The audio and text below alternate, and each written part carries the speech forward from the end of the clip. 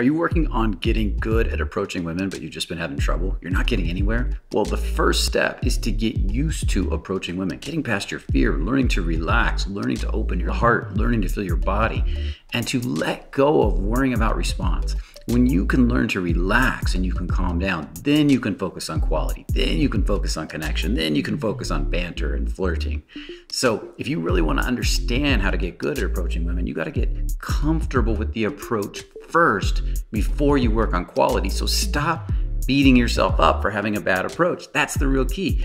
Any approach is good in that phase until you calm down. Then once you calm down, start working on being good at approaching at that point. That's phase 2. If you want to learn more about this, check out my YouTube video, The No BS Approach to Learn to Approach Women. I got all the steps listed in there. And remember, only the confident really live. I'll see you in the next video.